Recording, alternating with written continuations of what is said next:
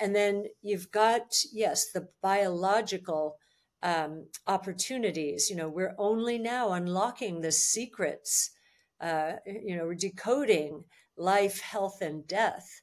And we're also, with that knowledge and that data, using it to cure disease. And it's amazing how undervalued that part of the market is.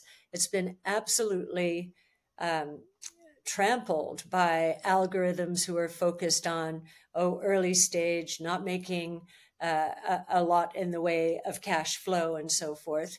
But this may be one of the biggest areas of opportunity when it comes to AI, certainly the most profound in terms of curing disease.